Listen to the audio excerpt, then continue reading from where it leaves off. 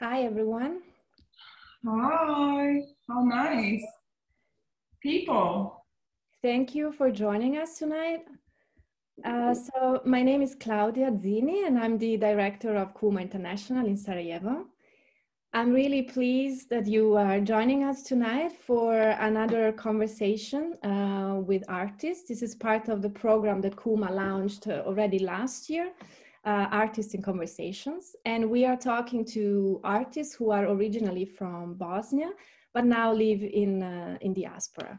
And we started last December, the first round of 4 conversations, and we talked to Velma Babic in Germany, Anna Čvorović in the UK, Selma Čatović in the Emirates, and Velibor Božović in Canada. And then those conversations went just so well that we decided to continue because there are many talented artists, friends, and colleagues from Bosnia living in diaspora. So who are actually, because of pandemic, they are still not able, unfortunately, to travel and see us in Sarajevo. So we decided to continue to hold these conversations online. So continuing talking about diasporic identity, memory, and the preservation of history. And today I am really excited and really happy to welcome Ksenija Hotić. She's joining us from Toronto in Canada. And Ksenija is a freelancer photographer and cookbook food stylist. So welcome, Ksenija. I'm really happy to have you at Kuma International for the first time, but not the last time for sure. How are you doing? I'm doing great. Thank you so much. Thanks for the intro. Thank you for the invite. Thank you everyone for joining us. I wish it was in person, but it will be next time. Next year. Sure. Yeah. So I'm really excited to present my work and a bit of my journey with you. And I guess I will start with an introduction of who I am and how I got here. So I'm based in Toronto, Canada. We moved here in 1995. I was born in Ključ in Bosnia. Ključ is in the northwest of Bosnia. And we lived a very kind of natural life. It was quite idyllic in many ways. Unfortunately, the war, severed all that. So in 92, we were forced to leave. It took us a good half a year to get out. When we did, we fled quite a bit. I believe we fled about 14 times. For a few months, we were kind of homeless, but we ended up in Berlin, luckily, and stayed there for 3 years. And we waited for some papers to come through, and then we were sponsored to go to Canada. So we've lived in Canada and Toronto since '95. While I was here, I worked in a German delicatessen, so I was able to keep my German. And then I decided it was good and dear to me to keep German around, and I ended up studying it. So I did a sociology and a German studies double major, which was very interesting. And I'm glad I did that. And then I ended up being hired by a hospital called CAMH, or the Center for Addiction and Mental Health, where I worked for 11 years. And I'll get into that later. Photography was sort of always in the background, but never in the foreground until now. So while I was working at CAMH, I felt a little burnt out, and I started to do things that I really enjoyed on the side. So that was cooking, food events, and photography. And through those things, I was approached to do a cookbook by one of the cooks that I had worked with. So here we are, 3 books later, and I'm just going to move on to the next slide. And maybe some of the photos here are actually quite relevant. So this is the one on the right with the mountains. Is obviously in Bosnia. My father took that. This is close to Šabić, where he actually taught as a Russian teacher and a Bosnian language teacher in the late 70s. This was at that time very far away, so nobody could get to it, but he went there with his hunting gun and his hunting gear, and he worked there for quite a while. And the other 2 are me in Toronto. And then the bottom left with all the people this is the market that a few friends of mine and I that we ran, and we would have about 2,000 people show up, and we had 50 different vendors from different places. So all these things somehow emerged. Okay, moving on. Okay, so. Ksenija, so when and how did you go from sociology to photography and then culinary world? And why did you merge photography with the culinary field? Mm-hmm. So, I didn't think that photography would be a career. Although I did apply for journalism and I was accepted, but I declined for other personal reasons. So, photography and the culinary world, why? I don't think I ever meant to do this in a sense. I certainly wasn't planning on it. It sort of happened around me and to me, and I embraced it because I saw myself in it. Like I said, I worked in the healthcare field. It was in mental health. There was a lot of things in that field that I was drawn to learn about and understand, primarily the trauma aspect of it and the resilience of many of the clients, and then some of the therapeutic modalities as well. But I felt like I was there for a very long time and I wasn't able to be creative. It was a very stressful place, high workload, although very meaningful, but it was a bit too much at times. So I started to cook more and I started to do these fun events with my friends. And then that sort of just kind of accumulated, as things do. And photography, I studied photography in high school and in university as minors, I suppose. And my friend just kept asking me, just do the photos, you're good. And we need newspapers and, all these other articles. And, they kept publishing and publishing. And I thought to myself, maybe this is not a bad idea to try, to at least give it a try.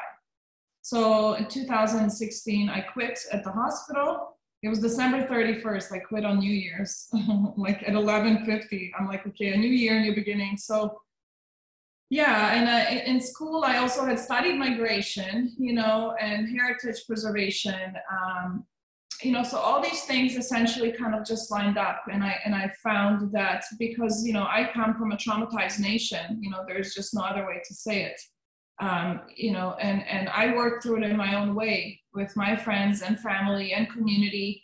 I felt that having been exposed to so many different mental health issues through my work and some of my studies, that somehow this notion of repression, repression, avoidance as our coping mechanisms, as we know, they were kind of wiping out some of the things that were dear to me as well. And I didn't think that was a way that I wanted to live. So I started to bring back the things that gave me joy. I started to dive back and talk to my father primarily and my mother.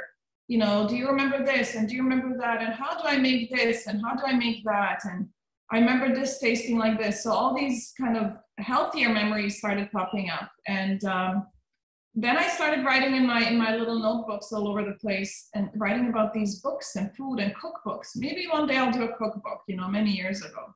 Anyway, that was on hold because, I was working, I had to make a living.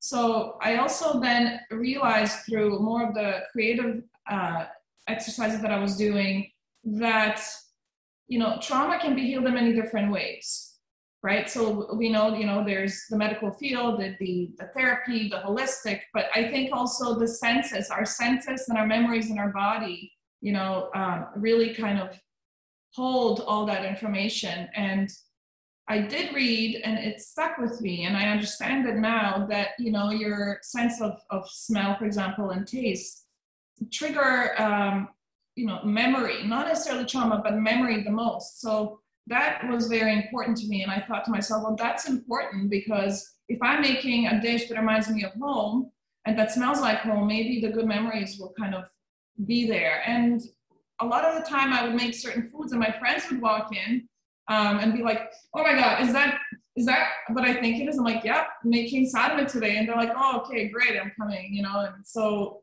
stuff like that, I think is very important. Anyway, I could talk about this for a long time, but I think you get the idea. So then I also believe in storytelling. We are here from stories. My father's stories, his little poetry that he still writes to me are things that give me so much energy and connect me to back home. And I just want to do this because I miss home so much. It's my only home, and yes, I live in Canada and I feel great here, but anyway, I feel like I'm traveling through this book in a sense to go back home. And again, some of the photos are from my trip there last time. starting with the first thing that comes, out in spring, and I see Amela is watching. We have a shared experience of nettle and what it means to us. And then some of the fruit, the dunya, and some of the wild pears that I keep writing about, and apples and so on and so forth. Of course, the mushrooms that my father always loved to forage. And then, the village of Lukomir, which is, again, a place that my father spent a lot of time in with the locals, watching the folklore, listening to the stories, eating the foods, eating the cheese there and the bread that he says he's never been able to eat anywhere else. So all these things, again, combine. And here we are.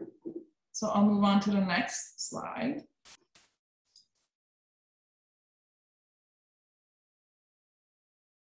Is that right? Yes. Yes. Okay, so, I thought it was important to talk a little bit about my current life. I'm 40, I just turned 40 last week. So, it's not like I'm just a diaspora, from Bosnia. I also have other aspects of me in other places that I lived in longer than I lived in Bosnia, although I mostly feel like a Bosnian soul. So my life in Toronto is interesting. I feel very grateful to be here because, in a sense, I came with my pain and my identity loss, but so did most of my other friends. They may not all be war refugees, but a lot of them are. And a lot of them come from, the Middle East. Many of them come from, political unrest in South or Central America. My friends are from Cuba. My closest friends, Armenia, Iraq. I could read it, but I let you guys read that on your own. It's a very international circle of friends that I now start to call family. And we do these gatherings now. I started doing this, in groups of 4 to 8, and now we've had a patio with close to 30 people, potluck. So I just ask everyone to bring something from their homeland, and they do. And we share and we talk about it, and it's wonderful. I think Canada is huge, but I think Toronto is a very special place for that because we really are able to understand each other. So, other than that, we also share a lot of music events, and in Bosnia we have that notion of chafe, and hanging out. And here it's something that needs to be worked a little harder towards. It's not something that happens naturally. So I think it's important to foster that. And I think, I'd like to think that I'm a member of that community that nurtures it. So there's usually food and then there's music. And we've actually started bands that play Balkan music. One is from Iraq and Ukraine, and a man from Belgrade. So all these things kind of come together. And, I think Božo Vrećo asked our friend Ahmed, who's from Iraq, to open for him with another band. So all these things are starting to kind of intertwine, and it's quite wonderful. And then, my current life, after working in psychiatry and in education, how to make a cookbook. People sometimes ask me, what do you do? Do you just cook it and shoot it? And usually, yes, but there's a lot more to it. So, I believe that this is an important task, and, I just kind of wanted to break it down a little bit. So it's a long process, it takes a lot of research. So I'll go through the points. And also for Bosnia, for me, and I actually have some things set aside, I believe in the visual representation of things as well. So when you're making a cookbook, unless you're doing something that's very simple, you actually do need to bring elements, visual elements in as well. So, it's not a lot of stuff, but, I actually took it upon myself to find things from my family. Like this, my grandma made this, like, and it's like one of those things that my mom stuffed somewhere with her passport when we left that day. And then, my dad was given this when he worked in Šabić. That was the other thing that was in that thing that was saved by my aunt after we fled that night. So all these things, I plan on using, these little dishes, like this is from Sarajevo. I don't know if you guys can see that. I don't want to bore you with these things, but they give me a lot of joy. This, this little box with all these little things. So all these things are, aspects of the book that I'm going to include. And then, for example, I was traveling with my friend Ivy to the States last year, and there was an antique store. So we went in, and she calls me yelling across the store, Ksenija, get over here. Okay, what is it? So look what I found. So she found a little jezva but it's made in Yugoslavia. So, you know, I mean, it's so silly. It's like an old little thing with rust on it, but I cried. So all these missing pieces kind of coming together. So yeah, all those things are important when you're making a cookbook. And then of course you have to write the introduction. You have to figure out what your table of contents is, which meals are you going to talk about. You have to write the recipes, which is the most important, and then you have to test them as well. And then of course, then when all that is done, you can start photographing and cooking and styling the food. And then of course, other content. And then yeah, hopefully you'll find a very good agent, or they'll find you. And then you make your proposal, and that goes to publishers and so on and so forth. Hopefully the rest is all good news.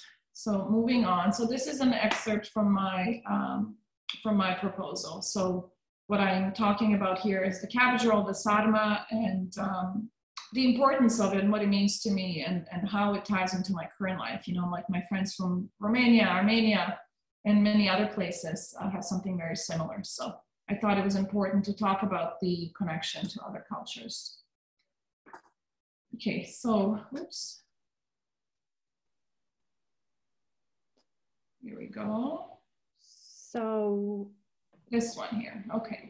Can you tell us about the cookbooks that you've worked on? Sure, so the first cookbook I did was in 2016 and 2017. That was the year after I quit working at the hospital. So that was called The Great Shellfish Cookbook. It was about sustainable shellfish in Canada. And that was picked up by Penguin Random House and published as well. The second one I just finished last month, that was a COVID cookbook. It was with a Canadian chef called Trish Magwood, and it's a farm-to-table cookbook. And we were actually just signed with Penguin Random House as well again, which is amazing. And that's going to be available late fall this year. Currently, I am working on the Depanneur cookbook, which is a restaurant that I'm going to talk about in the next slide. So I'll leave that. And then I started working on this Bosnian cookbook about 2 years ago, and spent some time in Bosnia doing research and taking some photos and, you know, kind of mastering a few recipes. So that's been on hold due to COVID, and also, you know, because I was busy making those other 2 books. And so on and so forth. So why I make cookbooks for a living was not clear to me that I would find meaning in this. So I thought, oh, okay, I'll just do one and I'll see how it goes. And, you know, it's a nice job.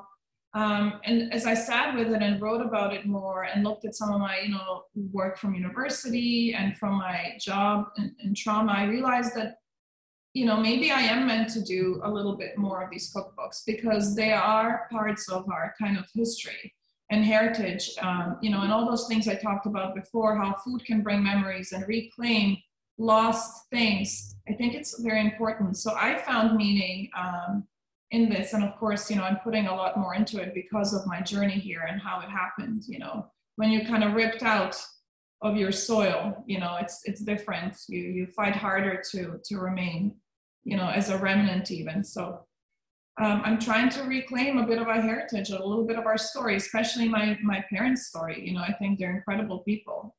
They've done so much for the community. And I just think it would be a nice thing to do, to have for them as well. And what else can I say here? Yeah, I guess the other thing that I miss the most, and that I always wanted to somehow, you know, give some work and energy to, was the preservation of nature in Bosnia. We really grew up, you know, in the mountains. I would go hunting and fishing with my dad. That was like our soccer practice, you know. You know, we would go foraging with empty bags. He would take his whole class out and say, okay, kids, I found a ton of mushrooms. You know, this is how you pick them. We're gonna go. And so we would go. And then he'd be like, okay, now we're going tree planting. So we would take the class and go tree planting. You know, all these things were ways of life, but they were really important. And I think they kept my father sane.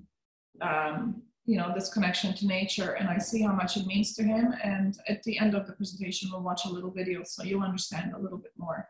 So just to talk about these photos here, this is Sarajevo. This is our homemade sujuk.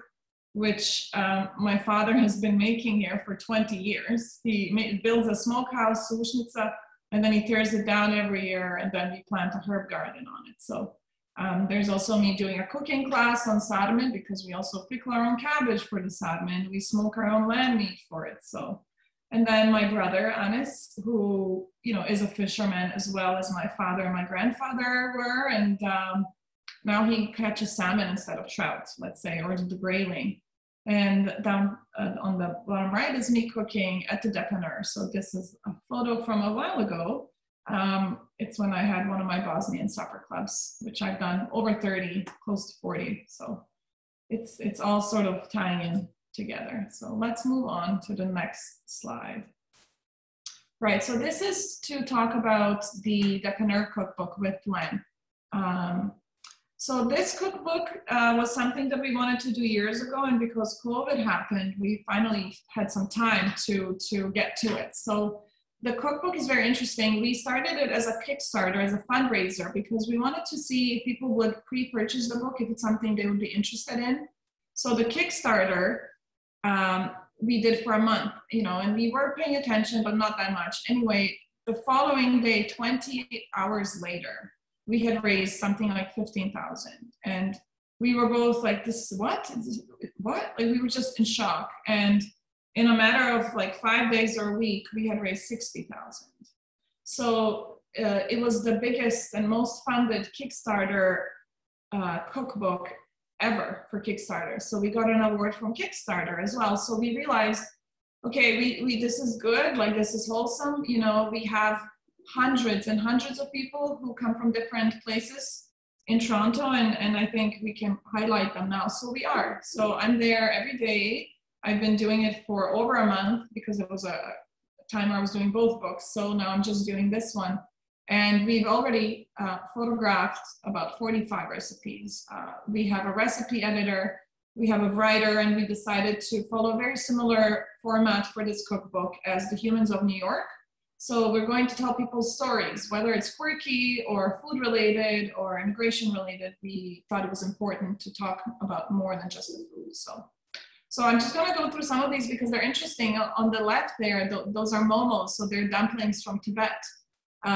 Beside them is a Haitian soup out of root vegetables, which is delicious. On the bottom there is chicken feet, which I didn't eat. Sometimes, like, I have in soups, but I thought it was really pretty. So that happens a lot in these shoots. And above is challah, the bread, and below is mushroom stewed with homemade hummus. And then there's me teaching a class at the DEP as well. Uzbekistan, that was also dumplings. The young man below there is making a Japanese yogurt cake. Above that is Bayesian food. So this is sweet potato and pumpkin wrapped in banana leaves with a lot of spices. It's delicious. You steam it. And then on the right side is Len Senator. So he's the owner and the founder of the DEP, who's been a very, very close friend of mine as well. So that's who I'm working with on the dépanneur cookbook. And then we have Seville marmalade, which is delicious. And I just had to put it in there. So all those things, very different recipes, and hopefully the stories will be representative of the experience of these people. Okay, so now we're moving on to one more question for you. How did the connection between cooking and photography start for you? Right, so cooking was something that I always enjoyed, even as a child with my grandma. Dad made me this tool, this canlia, to stand up so I could see what grandma was doing, because I kept pulling, on the stove and stuff, and it's dangerous at that time. It was a wood stove, right? So I guess it started early. Dad was really involved in gathering food and hunting food. So he would go hunting, and we would have rabbit trahana quite often, He would bring mushrooms home, so all the neighbors would come and we would make mushrooms. We would dry mushrooms and we would powder them to have it for soup. So food was always there. I guess the only time it wasn't there was in Berlin, because we were just so lost for those 2-3 years. So there was no access to any of that stuff. And then when I started working at the food market, I realized that, you know, there are 50 vendors here, and not a single one of them is Balkan, which is totally okay, but I can do that, and maybe people will like some of our food. So I just did it as a test the first time, and I sold out in a few hours of the cabbage rolls, and I was really surprised. So that helped. You know, all these things you have to try to see if they make sense, and it's the way I like to learn. You know, I have a hard time assuming it'll work until it does. So that happened. And then, you know, talking about documentary photography. So in university, I studied photography, and the documentary aspect of it was so important to me that, you know, I actually wanted to switch careers and go into journalism, and, you know, be a war journalist or document it in some capacity. So maybe it's a good thing that I didn't. My parents were quite worried about me doing that. And, you know, the war was still sort of very fresh in our minds. So maybe it's good that I didn't do it at that time. So yeah, all these things, again, becoming a document. And so cooking, storytelling, these images, me being a photographer, having the technical skills, all those things worked. And then as time went on, I went through some health issues a few years ago. I'm okay now, but, you know, I was working on healing, you know, healing my body, healing my outlook on life, healing the rest of my life, and how I want to live it. So, you know, I read a lot, and I read a lot on things that are important, on how to move on.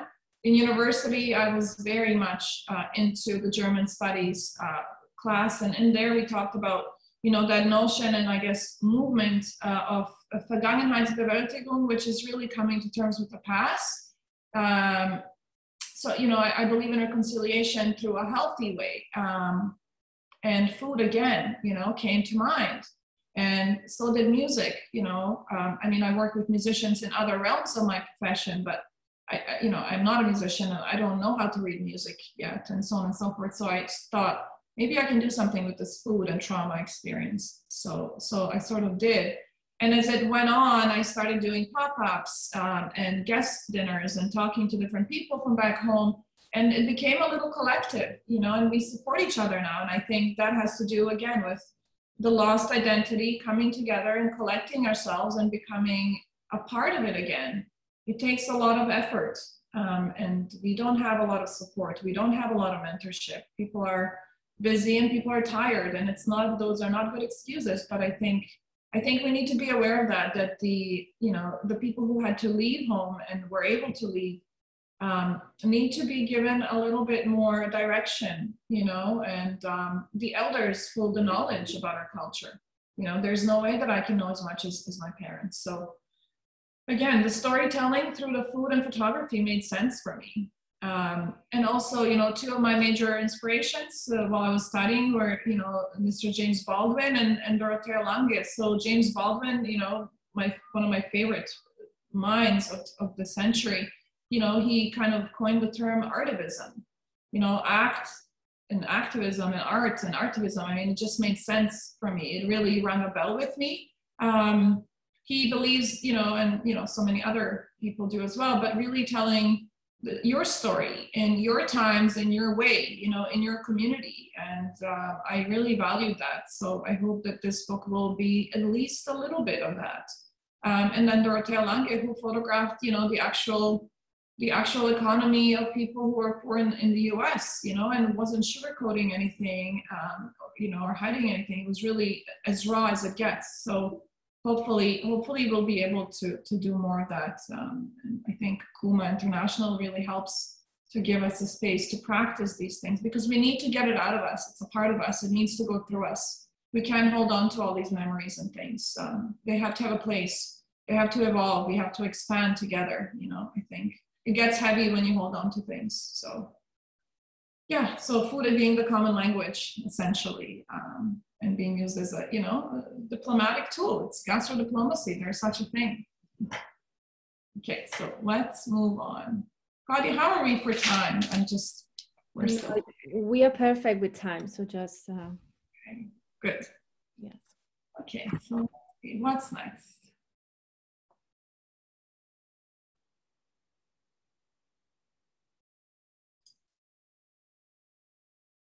Oh, that's funny, it jumps. Okay, so here we are. Maybe I'll go back to this slide actually, just briefly. So This is one of my favorite photos of my parents. This was taken the summer before COVID, where they grew these humongous tomatoes. And the fig trees had finally come through. So my dad called, very excited, saying, I just ate a fig and it's ready. Come over, we're gonna eat all the figs. So we practice all these things as much as we can from back home. And then above is his smoked meat and mama's baklava, and I made the pita, I believe, and maslanica. So, when we get together, we try to kind of, make the food that reminds us of home. On the bottom left is a photo of my father and my brother. This is on our balcony in Cluj. And, here's Dad who brought a fish home. And I don't think my brother could even stand, but, he was exposed to fishing. So Dad was very, very, very involved in the hunting and fishing society.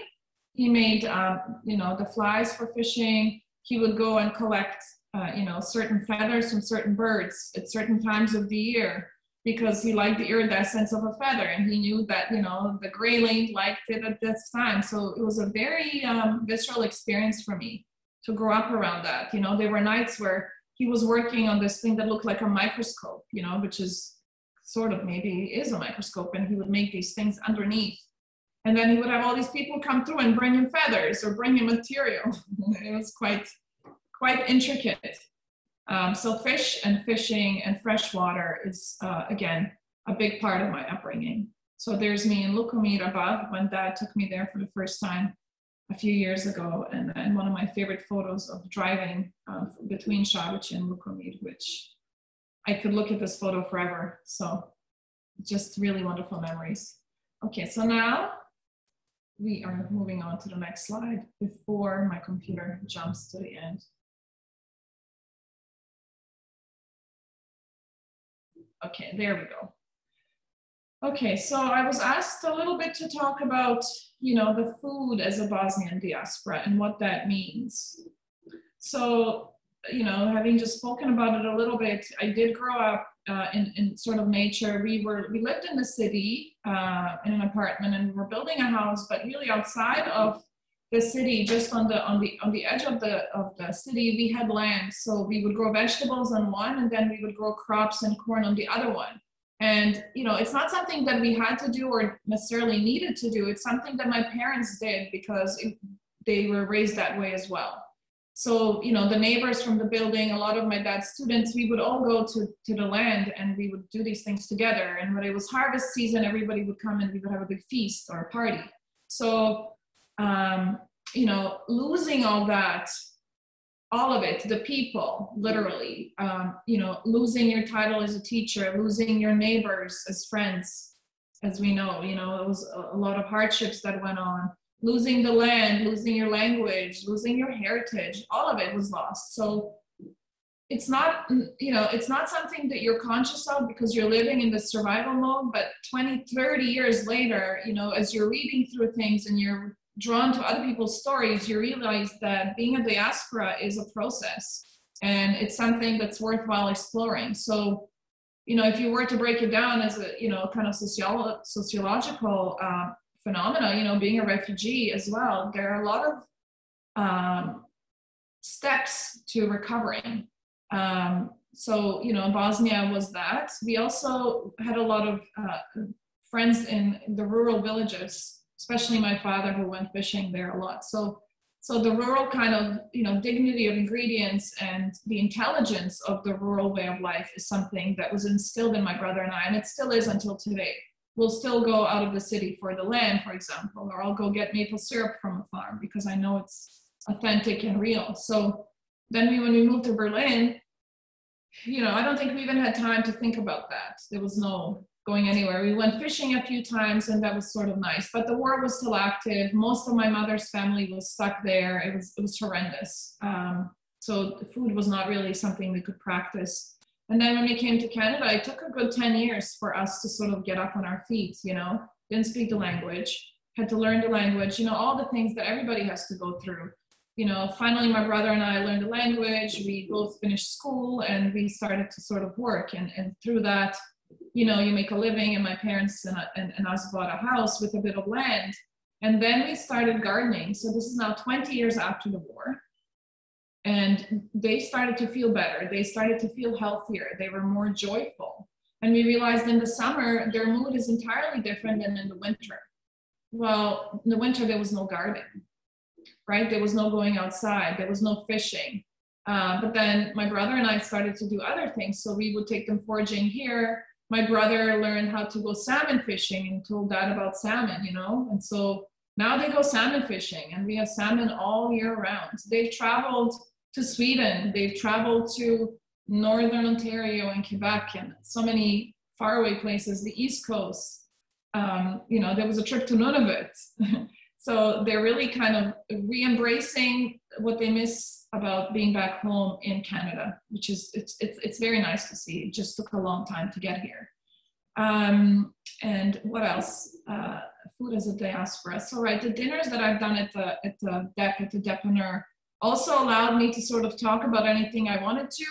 And whenever, you know, I would sort of ask people what they wanted to hear about, they really wanted to hear about the journey. And eventually it became a theme, and, you know, a few newspapers wrote about the resilience of you know, the children of Canada. And that's where I found a lot of value in this, you know, in being acknowledged as a diaspora, or being called that. It's not an easy thing to be called. It's not a title that I wanted to carry, but, you know, here we are. So, you know, again, I think food is a positive aspect of it. And I'm just hoping that people see it the way I do. The other thing is, you know, when the Syrian refugees came to Canada, I realized, you know, these women were fresh out of the war. We opened up the kitchen at the dépanneur for them, and we were cooking, and they were employed, and it was going really well. But, you know, being around these kids and women was very hard because, you know, I didn't show it, but I was actually, I think I had a tremor, you know, of the feelings and the emotions and feeling lost. And I just knew what to tell them. I knew what to say to them, even though they didn't speak English. I knew how to approach them. You know, we would look at each other, and there were tears shared, and they couldn't understand why until I told them I was from Bosnia. And I said, you know, I was you not that long ago. It's going to be okay. I was your little kid, you know. So all those things are important. These are lessons learned. They're very harsh lessons. It's not easy to grow up like that, but there is value in it, because it's not just about Bosnia. It's about so many other countries.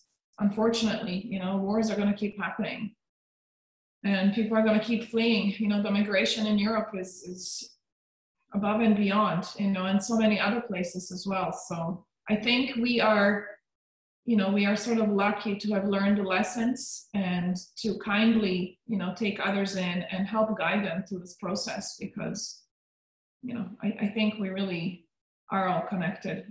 It just takes time to see it.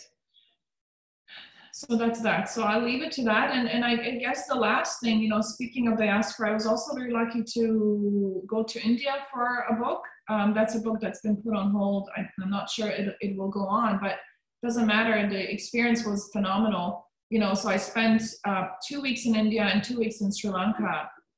And, you know, every day it was like lunch and dinner with a different chef and a different cook. And they would, of course, tell us stories. And, you know, then we came here and saw the difference in the spices and the cooking, how quickly things were made here, you know, although they were called authentic here. And I just thought to myself, well, this is not, it's not authentic. And I guess it's okay, but then can we call it authentic? And how am I going to do this with the Bosnian food? So, you know, having traveled to so many places and seen it in its original country and here, and having done the same in Bosnia, I think it's really important to spend time in Bosnia. And like I said, I had 2 visits 2 summers ago, but, you know, I'm heartbroken that I can't be there, because really, truly, I wanted to move there for a few months and just go through a lot of the food, talk to the people and the cooks and the chefs and the professors of history. But anyway, it's something that I hope to do after this other cookbook is done. But it's very important to go back to your roots and to that soil and cook with the food there. So, you know, a diaspora coming home, I guess. Okay, so that's that. I'm sorry, my computer is funny, it jumps for some reason. Here we go. So this was a larger kind of bird's eye view, I guess, of you know, why I'm doing this and why I find it important to talk about in this context. You know, healing and living, you know, post-trauma, and I don't want to overuse that word, but I think it's important because it's not just like, oh, I saw bad things. It's like, no, I felt bad things and I saw bad things, and, you know, I learned from those things, and I don't want to see those things again. So we need to talk about these things. So for many years, I was living in survival mode, and I think that's why I was at CAMH at that hospital in psychiatry. And I realized when the clients would do better, you know, I would feel happier. You know, the resilience, it lifted me up as well. And it's not something that I liked, you know, having this sort of notion of, oh my goodness, Ksenija, you went through so much and you're so strong and, you know, you're resilient. And it would kind of annoy me, you know, a lot of the time. Because I felt like, yeah, you think I wanted to be resilient and strong? No, I didn't. It happened to you in a sense. You know, and there are a lot of other things that have happened in my life post-war that were quite awful. But anyway, I'm glad they happened because I learned so much from them. So, you know, the survival mode, it's when you're adapting and you're living to survive. And then you are in this healing mode over time with the right knowledge. And you all of a sudden you start to create. All of a sudden, my father starts to garden. He starts to go fishing. He teaches other kids how to make the fishing flies. You know, my mom starts doing her botany again. You know, dad's writing poetry and calling me in. Hey, remember this Slavoj melody? And I wrote about it. So all these things start to happen, and you realize, okay, so now we're back on the mode before it was horrific. So let's stay there. So that's when I started connecting to people in Bosnia, you know, and Oslobodjenje was very kind. I'm not sure how they found me, but this was 2 summers ago. They kind of wrote a little article, and then they wrote another beautiful article yesterday. So, you know, all this kind of connection to things and being acknowledged makes me feel like it's important, and I kind of want to keep doing it. Because, you know, there's the PTSD aspect of our lives as a nation, but, you know, PTSD being post-traumatic stress disorder. But then, you know, there's something else that we don't know as much about, but and we should know more about, and it's the post-traumatic growth. I learned about this when I was going through my own health issues. One of the psychiatrists pulled me aside and said, you know, you're going to be fine. You're going to bounce stronger. And I was offended when she said that, and I was annoyed. So she said, no, it's a fact, and I want you to read something about it. So she gave me a few journals at that time, and my mind was blown because, you know, post-traumatic growth is a thing. Maybe it should be talked about more than PTSD. You know, we also kind of talk about these negative and heavy things. And, you know, I think when we gather, these are the conversations we need to be having with our children, with our youth, with our parents. You know, we need to say we went through the things and they made us better. They're not here to diminish us. You know, they hurt us, but it heals. So, you know, anyway, I'm sure most people here are aware of all these things, but I thought it was important to put it into this context because it's how I operate. You know, again, this community is immunity. You know, back home, you were never alone. You couldn't even be alone because your neighbors were always around. You know, your doors were unlocked and you hear someone yelling and talking. And you're playing with the kids. That's not how the northern, you know, hemisphere is set up. We don't have that here. So, you know, you have to find your people, and when you find them, you kind of realize that you feel better when they're around. And if you're alone for a long amount of time, you lose memory and you lose language and you lose, you know, recipes. So we have to practice the gatherings, I think, in community more actively in these countries, and it makes it harder, but I think it's possible. You know, and I'm so glad to have so many Bosnian people here that, you know, and from ex-Yugoslavia as well. So, you know, if it's not food, it's music again. We talk about things, or architecture, you know. Like when, you know, in New York, when they had that beautiful Spomenik, you know, installation, so many of us went there and found it phenomenal, you know, and, you know, so many artists that I've become friends with. Arnela Mahmutovic is going to be one of your other speakers. You know, we really do different things of expression, but truly it's a very similar experience, and I'm glad we're here. And so, not to get into clinical stuff too much either, but, you know, talking about neuroplasticity and the ability for our brain to rewire itself, and our bodies also to kind of realign themselves, I think is important. And I think that can be done through diet and food education. And again, growing up in such a healthy setting, drinking, so many different teas for so many different ailments, literally feeling better, and, funny things like putting rakia all over your feet when you have fever. I do that because it helps me. I still do. And every friend of mine has similar things, and we laugh at it. It's like my mother called, she wants me to take a potato, shred it, and put it on my belly. And they do. So, these things are not folkloric. We do feel better. There's memory attached to them. There's healing attached to them. And it would be nice to have, a go-to, a book, I suppose, or some other format to remember these things. So, two things I wrote down, and I just wanted to read out loud. It's like somebody wrote to me once, you survived all the hard stuff, so you can survive the good stuff. So let's not be afraid of the good stuff. Let's bring back more of the good stuff, whether it's food and music and memories, old art, old literature. Why aren't we reading these books that gave us so much joy before? Stuff like that. I think we have to protect our time to spend it with things that are important to us and our heritage. And then remembering that you really don't walk alone, especially when you come to a country in Canada.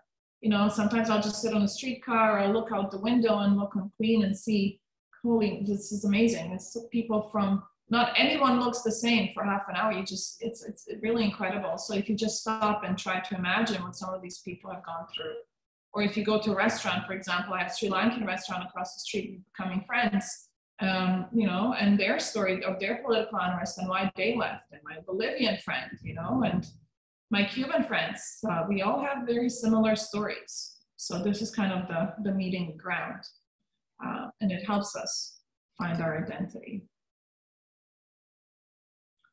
Okay, here we go, computer, whenever you're ready. Okay, so this is my second last slide. So I wanted to talk about, access and connection to other Bosnian diaspora. And, I really didn't have to go far with this one because you guys came to mind. Kuma International is a place that I didn't know a lot about, until a few years ago, like last year, a year and a half ago, through Admila. And I just really want to say thank you, because we are misplaced, and we were dispersed, and it was not something that we chose. I always feel like I see this bomb coming into the soil, and from the detonation, everything just, blows up, and you just end up here or here, whether it's Canada or New Zealand, or the States. And, we have this common ground, but it's hard to go to when you go to Bosnia, right? And there's a lot of emotion tied to it. So when we have these structured events and platforms and other people who understand and are trying to rehabilitate themselves and their culture, it really extends our life. It extends our life as people who were almost, extinguished. So anyway, I think you're doing very important work, and I want to say thank you. But that I've told you, and I just hope you guys keep doing what you're doing. Thank you. So yeah, whoever doesn't know about Kuma International, please look it up. I'm happy to guide you, and Claudia here as well. They do lots of things, but I do want to say some of them, they have a spring and summer school. I don't know what's happening with COVID now, but I'm sure things will be back. They do a lot of exhibitions, these online things, artist talks, there's a lot of research, workshops, and so on and so forth. And so before I go to my last slide, we talked about post-traumatic growth as well. So this is where I just want to say, whatever pain that we may have been through, whether it was directly or indirectly, whether you're from that generation or after, the pain eventually can become the fuel. So not to be grateful for it, but to be grateful for the experience and to do things with it, to process it, because it weighs us down, and I know so many people, and within my family, we've lost so many people from so many illnesses that started, right after the war. And, I do believe that the body keeps score, as that book says. And we have to be careful how much we hold in and don't process in a gentle way. I think these things need to go through us. So let's not forget that in order to grow, sometimes you have to suffer. again, resilience is a gift, you know, once you realize it as that. So just be kind and be gentle, especially the younger generation. We're taught to live in a very fast tempo, and it's not natural, nor is it necessary. And again, the two last things that I think are very important to talk about is, you know, sadly, I feel that there's a little bit of a disconnect between, you know, my generation and the one before me and the few before me, because, you know, the other Bosnian artists, let's say, or writers, or you know, musicians, you know, things are hard, but I feel like there's a little disconnect between the older generations and the younger generations. And, you know, I hope that can be addressed a little bit. I would hate to see a generational disconnect of a country that's already been so disconnected, and a nation that's been so divided. So I hope that, you know, as a diaspora, I hope we can mobilize some of that as well, but and then connect back home. And I think it's of urgent kind of attention in nature, and I hope that we can all kind of talk about that more and do something about it. So let's see where that goes. So that's that. And then I just wanted to leave everybody with a quote, really, because my dad called me last night and he goes, oh, okay, I wrote something. And he says, you should leave them with this, thinking that, you know, I probably wouldn't, but I do. And, you know, he says something very simple, ne gaste vatru rodnog ognjišta. You know, so, you know, don't extinguish the fire or the flame of where you were born. You know, you can't do that, because then you extinguish your existence and all that you are. So this is my ode to my town of Ključ, you know, and the river Sana, you know, and all those things that fed me and nourished me and my family. So I just wanted to leave everyone with that. And thank you again, both to you and to Adna, for everything that you guys did to make this happen. It was kind of, I wasn't sure how it would work, but it's been phenomenal and so positive. And thank you. I mean, I could talk a lot longer, but I do want to hear from others. And so if anybody has questions, maybe Claudia, you can take it from here. Well, first of all, I would like to say thank you to you, Ksenija, for everything what you've been doing until today. Of course, for accepting our invitation, even if we never met in person, but just through social media. I still remember when I found your page on Instagram and I saw that you're a photographer, that you're from Bosnia, you live in Toronto in Canada, and of course, I felt like a very nice vibes and the need to reach out to you and tell you that Kuma exists in Sarajevo, and we are blessed to work with amazing artists and people like you and so many others. And as I was telling you before, you know, if you hadn't done like what you do, you know, if you and the other people, artists and colleagues and friends we work with, you know, there would be no need for Kuma to exist. So I am the one who is like most grateful to you, like to the Bosnian people in diaspora, to the Bosnian people still living in Bosnia, you know. And for me as a person, and also of course on a professional level, but personally, your stories have always been so inspiring, and there is always so much that I'm learning every day, you know, living in Sarajevo and talking to people like you. So it's really my pleasure. So I am the one who is thankful. Yeah. We have some messages for you in the chat. Caroline had to leave a bit earlier, so she's writing, thanks, really interesting. Sorry, I have to leave now. It's the first Seder night of Passover. Of course, special foods feature. So yes. Jewish friends celebrating tonight. Yes. And yes. Selma also, who is a good friend, and she was one of our guests last year within the Artists in Conversation program. She also writes, thank you, Ksenija, for sharing. Looking forward to our storytelling food edition. And then there is Jill, whom I don't know, maybe she's from Toronto. Yeah, it's a friend of yours. Thank you, Ksenija, This was a beautiful presentation, and I appreciate you sharing your personal story that ultimately led you to where you are now. I love hearing about all the work you're doing. Todd is our friend. He's based in New York. Thank you, Ksenija, for sharing your stories. He's a photographer, by the way.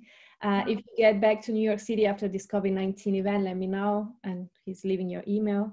Happily. Amela, Marin, amazing talk. Ksenija, you are an inspiration. I absolutely agree. Amela is one of my inspirations. Amela, I hope you know that. Thank you for attending. And today is her son's birthday, Darius. So as soon as I'm done with this, I'm gonna call and sing him a happy birthday. And then there is Hamza. This was my time first watching something from Kuma, and I am amazed. Thank you, Ksenija, for this very inspirational and useful talk. It was a pleasure. And again, as I was saying, I think we can say that Kuma has been successful in the sense that we really had the pleasure to work with, to be working, you know, with such amazing people. So if this is successful, if people are joining our talks, and if we're having a good time, if we are learning from each other, if we are all able to share and offer a safe space for our stories and memories and heritage, you know, I feel like I'm kind of a diaspora myself, coming from Italy and living in Sarajevo. Of course, I have a complete different history, but I do miss home. I do miss family and food, and so I guess every time I talk to somebody from the Bosnian diaspora, there are just so many things that we, of course, that we share, like you and all your international friends in Toronto. So I would also open, of course, the floor if anybody else has any question to Ksenija. You can even drop a message in the chat, or just feel free to turn on your camera and ask Ksenija directly. And I think I have I had millions of inputs, ideas when you were talking, but I would like to ask you about your friends in Bosnia, whether you still have family and friends to come back to when you visit Bosnia.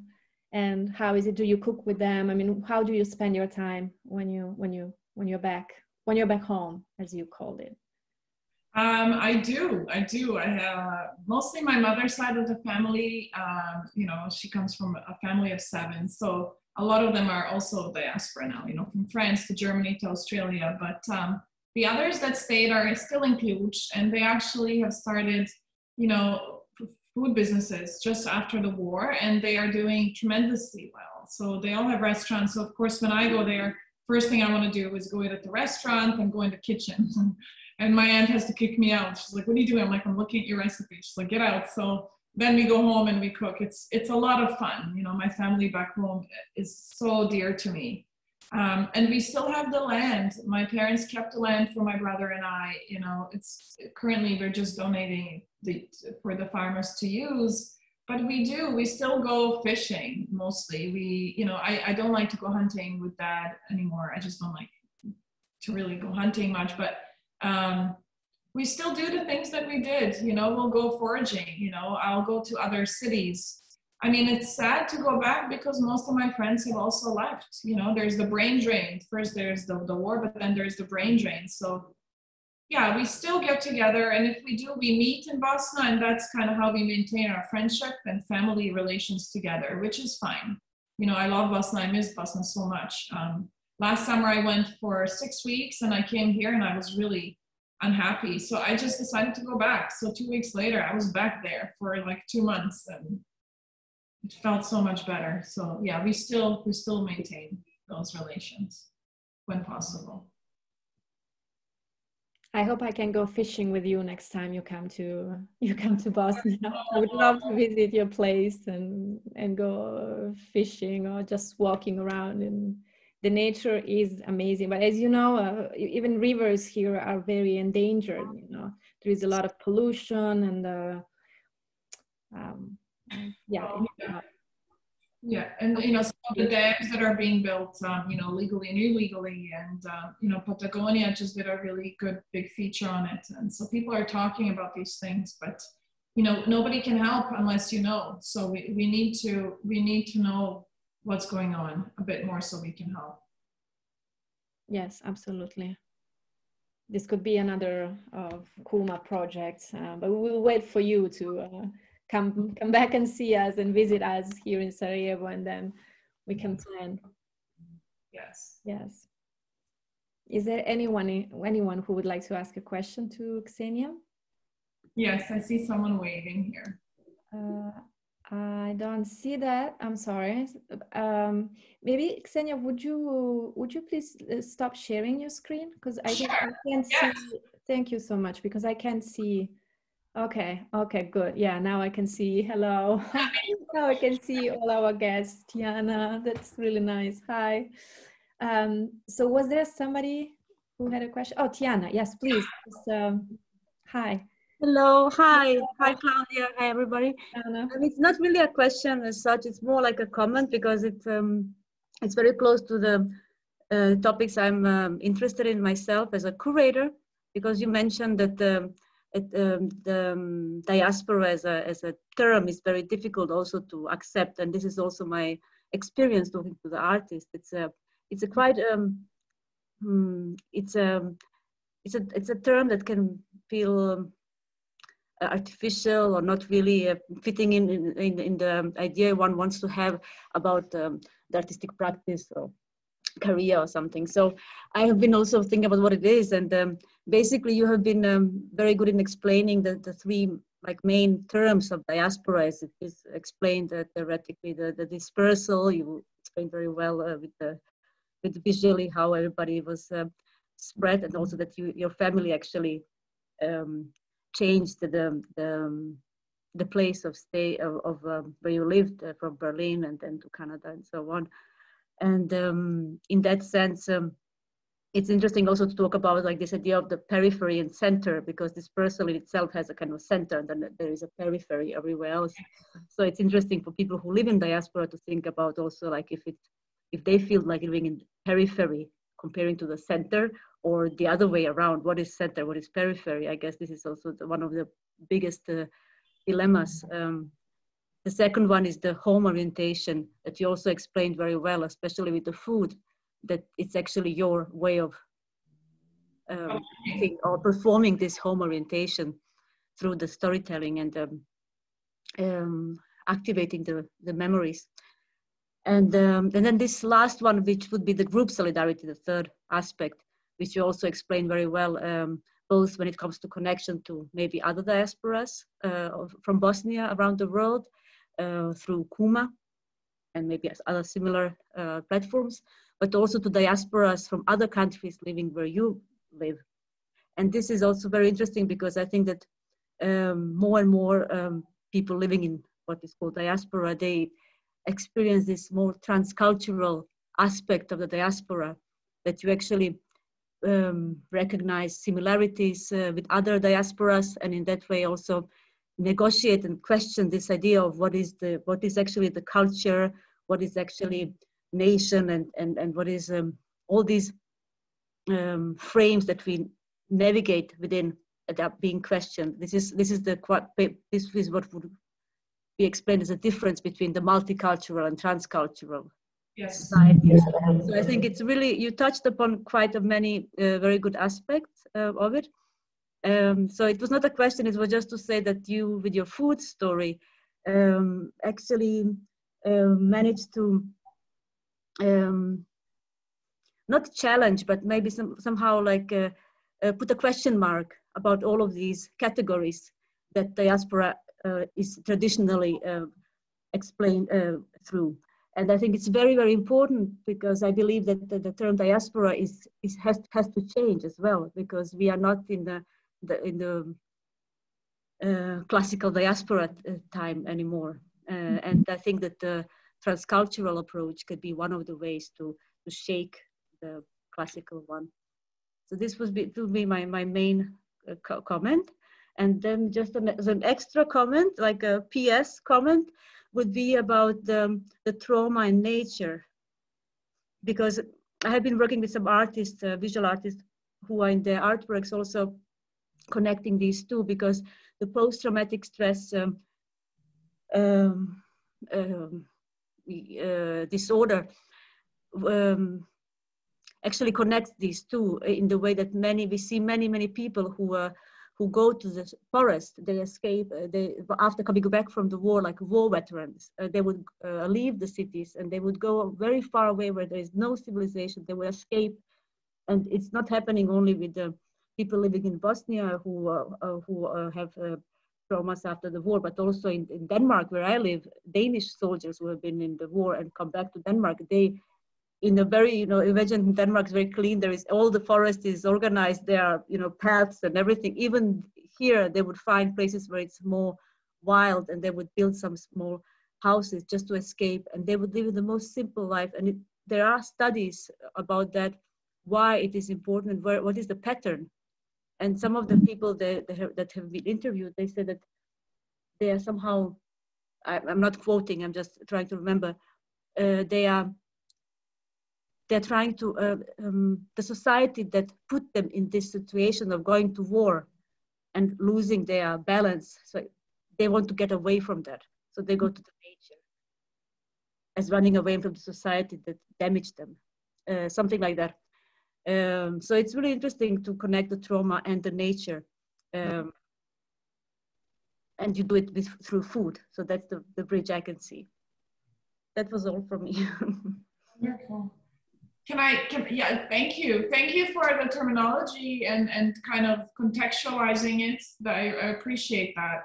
And when you did this, when you're like, you kind of did this with the food, that's sort of what it feels like. I feel like a thread, and I'm just, or like, I always think of that photo I took in Šabići with all the mountains, and it's like, it was one stone, but then there was this line of things that happened over time, and that line is ancient, and there was always food, there was always nature, there was always folkloric, communication with people. And those are the ancient things that we have. We come from that. I'm just a little, extension of that big root. We can't underestimate that, the ancestral knowledge that we have and connection to nature. It's beyond any medication that I have seen. We just have to be able to let go, to tap into that connection. Not everybody is that fortunate, but I do think it's possible. And I think it's very important. So thank you for that.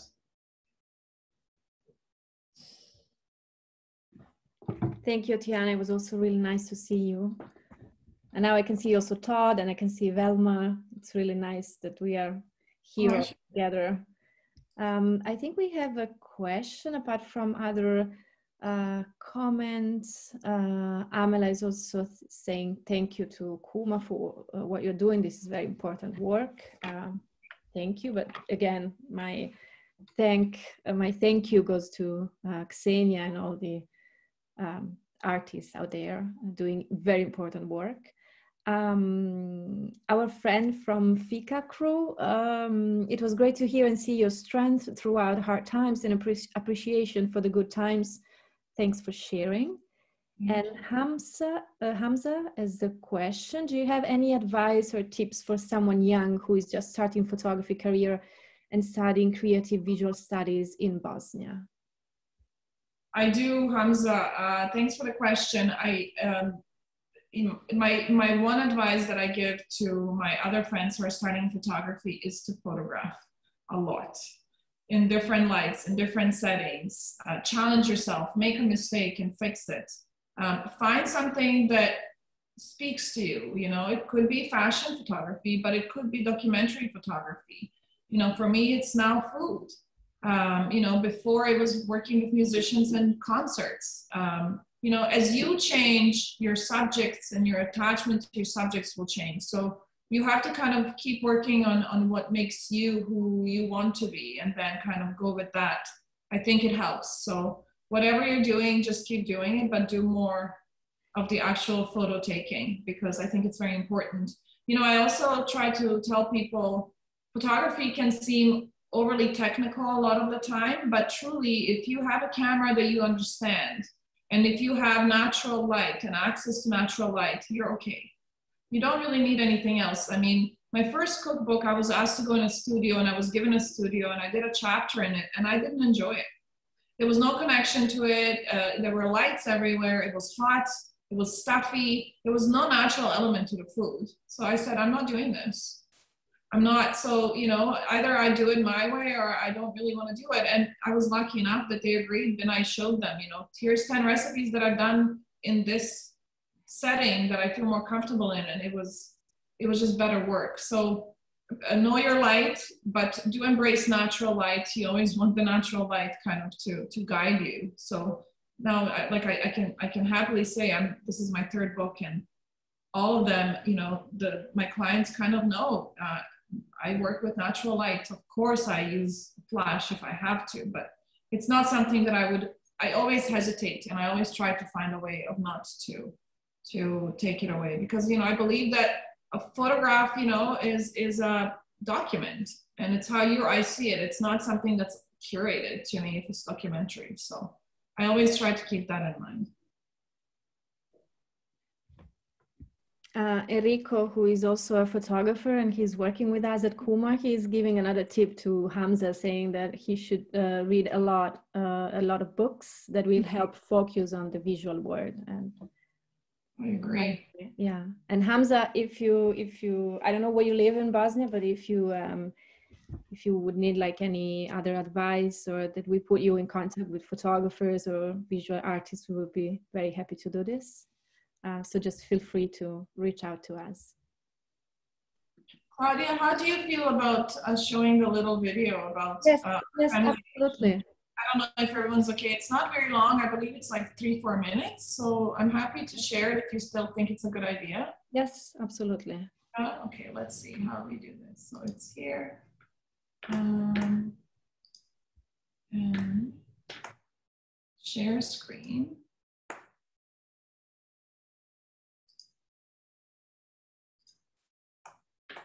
Brings me back to the presentation.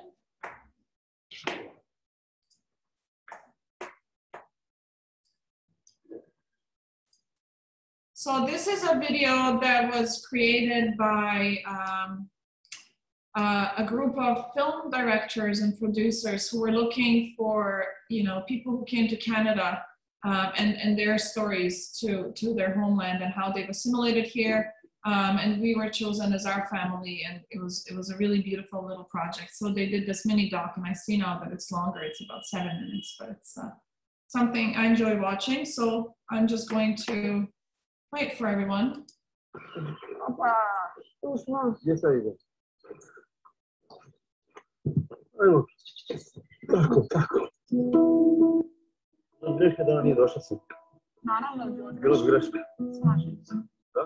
My name is Dervish Hotić. All my life, I'm fisherman. My father teach me and take it me because I'm oldest son, and I see how my father catch the fish, and that's my first impression in my life. We grew up in a city where you were surrounded. You lived in a canyon. You know, you drive into the city through a canyon, you leave it through a canyon, and there's a river going through it. It's just impossible not to be a nature person. Nature is some total peace. You're going and you are piece of this. This river, piece of river. This creek, you are piece of the creek. This stone, you are like a stone. Yes or no? That's how I'm thinking about this. You're becoming a part of it, right? A part of your surrounding. Contact. Yeah, I'm saying that's a part of being in contact with it. It's beautiful. Just the people don't have a time to look at, to touch it, to do it. You just go in. There is something to the emotion. It's true. It's kind of a meditative state that he gets in. I mean, I'll be like, Dad, and it's like he's gone, And then like, okay, fine, then I'll join you. And then I do my own thing. And it really puts you in that meditative state, and it's beautiful. And then 3 hours later, you haven't said a word to each other, but you're not bored. Maybe you're hungry, and then you'll talk to each other, but that's it. So it's therapeutic, I think, in a sense too. I mean, just sitting here and talking about this really is kind of bizarre to me. Like, we're in Canada. Like, my grandma had a postcard of Toronto with the skyline, the CN Tower, okay, because we had family here. And as kids, we would like stare at this faraway land, you know, Toronto, wow. It's kind of bizarre. I never thought in a million years that we would even travel to Toronto, never mind living in this weird city that you saw on the postcard as a kid. It's surreal. I was 11 when it started in Bosnia. I never saw it coming, really, although my stomach knew it was coming. As a little kid watching the news, I knew it was coming. And everyone was in denial, saying, it's not going to come here. There's no way. Everyone gets along.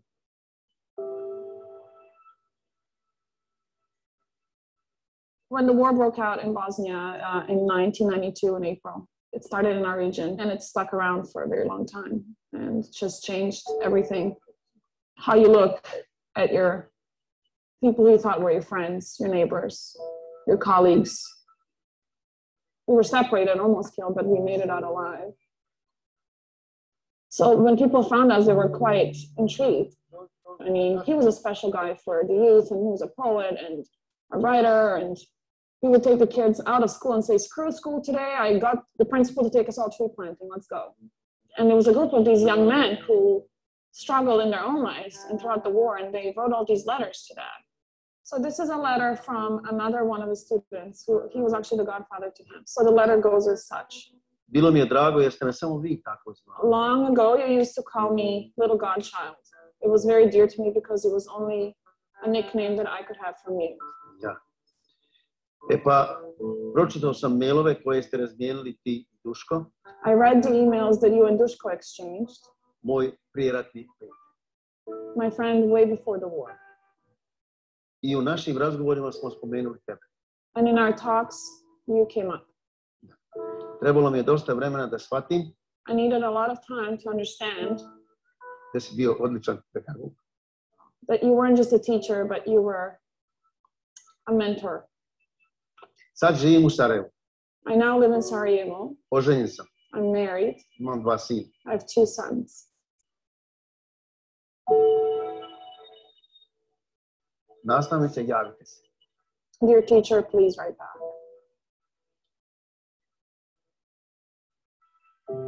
He wants to thank you guys for bringing out the memories, for the opportunity to feel this way.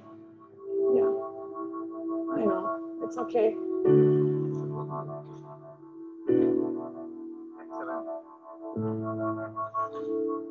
Yeah, we haven't read this stuff since I don't think I ever heard him read it out loud.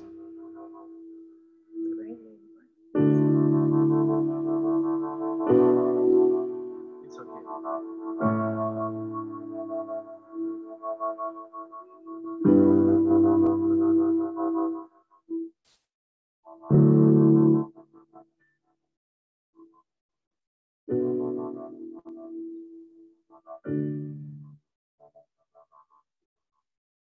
Oh, I got a fish on it. I got a pretty big one too.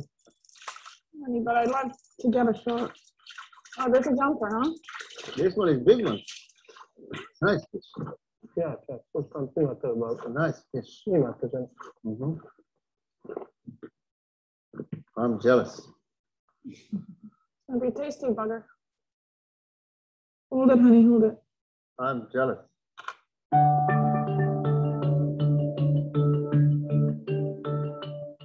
I remember my father going in fishing and bring it to house, and neighbor coming 1, 2, 3, 4, and mother say, again I have to make it 2 more bread for these people. For the gathering. Yeah, there's a communal part of fishing for him. So he would bring a lot of fish home, and he would share it with the neighbors or the students. It wasn't just something you would bring home and freeze. No, you share it. Okay. Everybody don't have a good good table.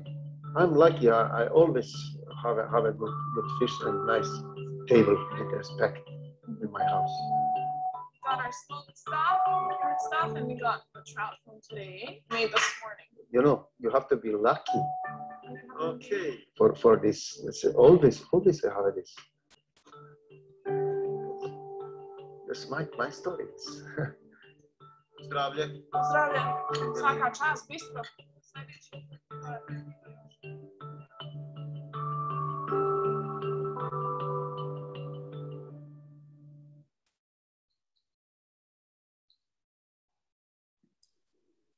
Thank you, Ksenija, for sharing this video. It was beautiful.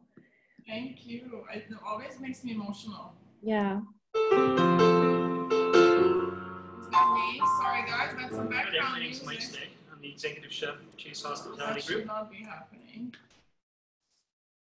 There we go. Thank you. I got emotional as well. It was a really beautiful video. Yeah. It's a nice memory to have. Yes, very much. Any other questions, or is there anything else that I can expand on? Or Hamza is saying such a beautiful way to tell a story, and overall this talk was really great. wonderful. Thank you, Hamza. I agree. So I don't have to forget to say that we're having 2 more talks happening in April. So in 2 weeks, we will talk to Damir Avdajic, who is in Norway. And at the end of April, on the 24th, with Adnela Mahmutovic, who is following us tonight. So we will send out, of course, our newsletter. We will announce it on social media.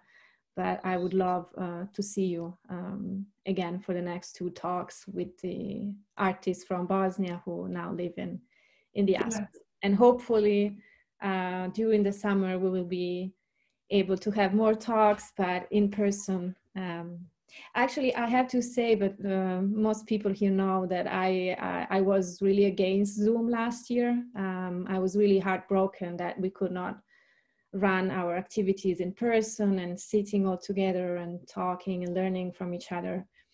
And then, of course, we were forced to go online on Zoom, but it's just actually, it works, it still works very well. And of course, we are able to reach so many people, and, you know, it's, it is actually great. And it still feels really homey and cozy, and, you know, you can feel like very good vibes, and thank you. So thank you to everybody who's been joining us tonight.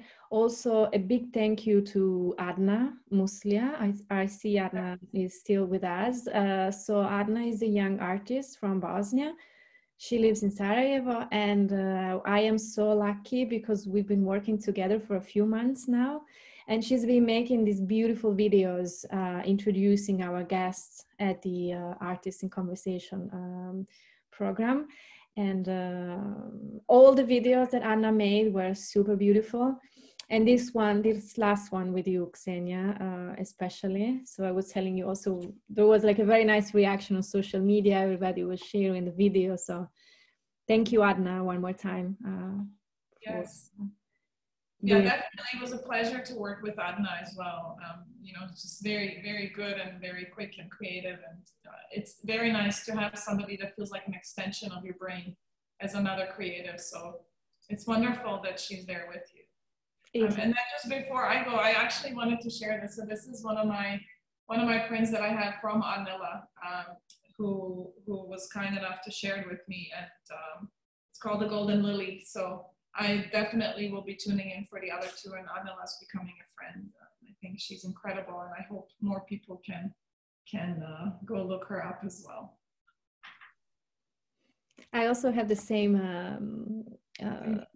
work from Adnela that she was kind enough to give it to me as a present. So I have it framed here in my apartment in Sarajevo. Velma Babic, with whom we talk, she's a good friend and a photographer, artist from Bosnia, living in Germany. She's saying, thank you, Ksenija, for this great presentation and video. Yes, I got tears in my eyes too. Yeah. And Yes. It's nice to share our emotions with everyone, even if it's on Zoom, you know, I guess. Yes, exactly. Thank you for leading this and organizing it over and over again. I know it probably isn't easy for you either to do it online, but you're doing a wonderful job. Thank you. It's getting better and better, so I'm not complaining. Yes, we're not having any Zoom issues these days, so it's also okay. You know, technology is not failing us, which is good. Arna also saying big thanks to you, Ksenija and Claudia. It was my pleasure. And Arnala, thank you, Ksenija. You are an absolute inspiration to me. I feel the same. Thank you. Okay. Wonderful. So Ksenija, thank you so much once again for your time, for sharing your story, for everything what you've been doing. And I really hope to meet you in person. I mean, I feel like I know you now, you know, for so long, but we still haven't met in person, which I really hope it will happen soon. Well, thank you. Thank you and Kuma and all the work and everyone for tuning in. And more than anything, I would love to spend time in Bosnia, you know, in Sarajevo. So as soon as I can, I will be there and we will meet in person and maybe cook something together. That would be wonderful. Yes. Thank you so much. Thank you, Ksenija. Thank you, everyone, for joining us. Have a good rest of the day or good evening, and I'll see you soon. Yes. Thank you so much again. Thank you. Bye. Bye-bye. Thank you. Bye-bye. Thank you. Thank you, Ksenija. Bye. Pleasure.